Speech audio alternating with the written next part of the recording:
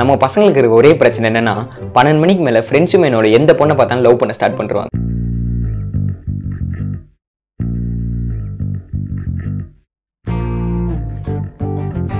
கொஞ்சம் கூட வெக்கமே எல்லாம் ஃப்ரெண்ட் ரிக்வெஸ்ட் கொடுத்துட்டு அதை அக்செப்ட் பண்ணுறதுக்கு முன்னாடி அந்த பொண்ணோட 230 டிபியும் லைக் பண்ணிட்டு யாரா அந்த பிச்சைக்காரன் சொல்லிட்டு போனா போட்டுன்னு அந்த பொண்ணு அந்த ஃப்ரெண்ட் ரிக்வெஸ்ட் அக்செப்ட் பண்ணா நம்மால் சும்மா இருப்பானா?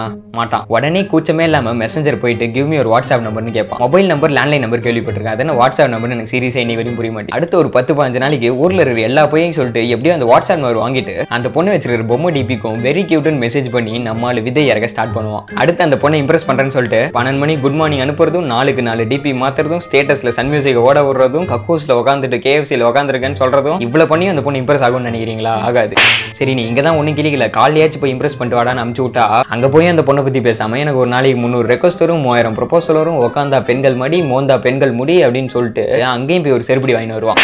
இவ்வளவு நடந்தும் அடங்காம அடுத்த நாள் 11 மணிக்கு வெறியேறி வீடியோ கால் பண்ணி ஜெட்டி பனியோட உட்காந்து அங்கேயும் போய் ஒரு செருப்படி வாங்கி அந்த பொண்ணு பிளாக் பண்ணோம். சரிடா அந்த பொண்ணு தான் பிளாக் பண்ணிச்சு கொஞ்சம் ஃபீல் பண்றா அப்படின்னு சொன்னா இல்லடா முடியாதுடா நான் 100 ரெக்வஸ்ட் கொடுத்து 100 பொண்ணை லவ் பண்ண போறேன்டா அப்படின்னு சிம்பிளா சொல்லிட்டு போயினே இருப்பான்.